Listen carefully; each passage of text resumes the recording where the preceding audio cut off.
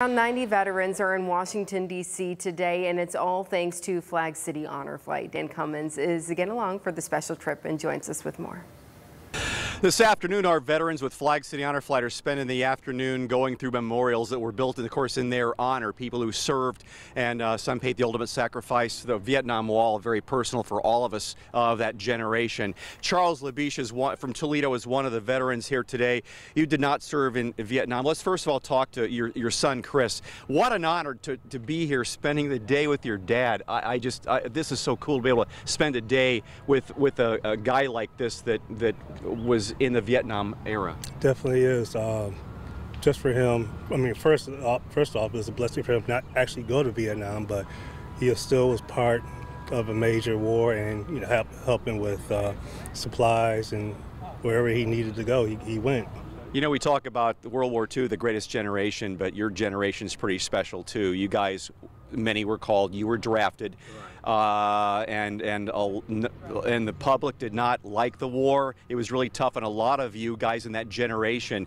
Talk about how this feels today to be with other veterans and kind of experiencing what it's like and kind of getting some healing. It just feels so great.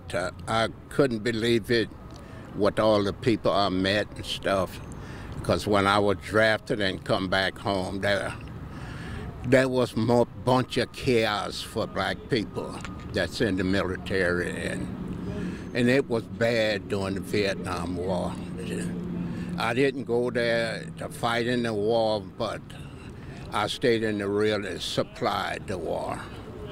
You know, many of us put our time in, and it's unbelievable to come out here and see such a beautiful thing on a beautiful day. Charles, how many names on that wall do you know?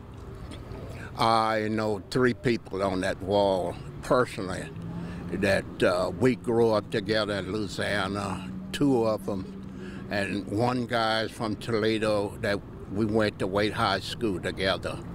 And it was a sad thing to hear that those didn't come back, but it's a blessing for those that came back to after service, and it's great.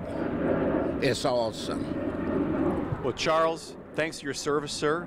Chris, have a great day today with your dad. Very special day here with your dad. We'll be back in the 5 o'clock and 6 as well with more coverage from Flag City Honor Flight in Washington, D.C. Back to you.